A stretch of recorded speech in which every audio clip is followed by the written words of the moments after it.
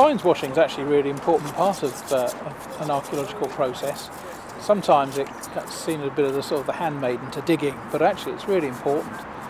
What we're trying to do is make sure that you can see the find properly, so that first of all we know it is a find and not just a little bit of stone, but also so it's ready to be looked at by specialists. The more you learn, the more interested you become, so I'll definitely be back. Very enjoyable. Hard work, but very enjoyable, very rewarding. But I think in a way it's not so much what comes out of it, it's been a process, and it's more what we've been finding as we go along and the enjoyment and quality of the experience. Here we are at Trench 1. It's not very far from Trench number 2. But actually it's very, very different. We've got a layer of glacial cobbles that run across the valley of the Germany Beck, and in different places it's been very possible that these have been able to be used as a fording point. In fact, we think that we can show in amongst the cobbles that there's been a causeway, at least in this spot, that's been used for people getting across the river. It's very exciting for us if we were able to imagine that that causeway was here in 1066 at the time of the Battle of Fulford. But so far we don't have hard and fast evidence for that. It's very difficult to find what happened on a single day. But what we have been able to do is we've been able to show that there is a good crossing point here and that it's been used during some point in the medieval period. We don't know exactly when.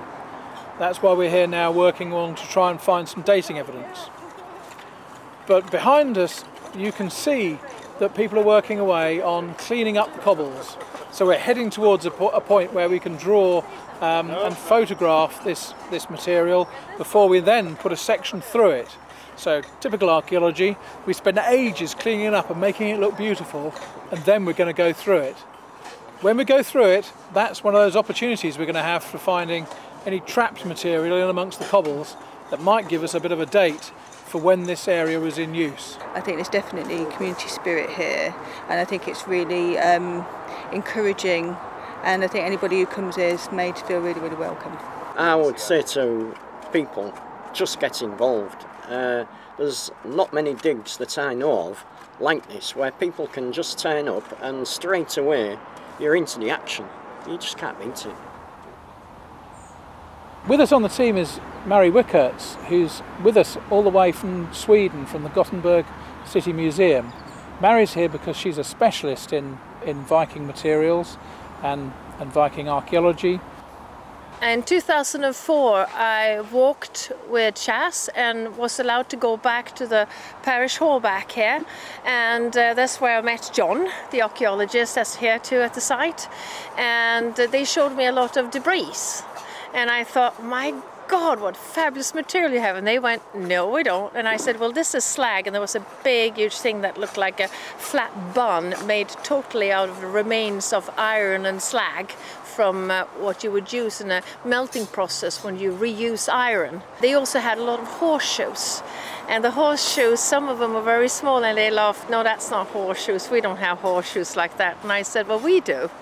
And if Fulford is a Scandinavian troop advancement led by a Norwegian king, then we also have packing horses. And the packing horses back then would be as small as the Shetland pony is today. And that would be a Gotlandsruss, is what we call it. So in hence of that, the shoe sizes on the iron shoes for the horses fitted perfectly. And to top it off, back then we had a lot of research going on in Sweden, so we knew that the horseshoes we saw were Viking Age.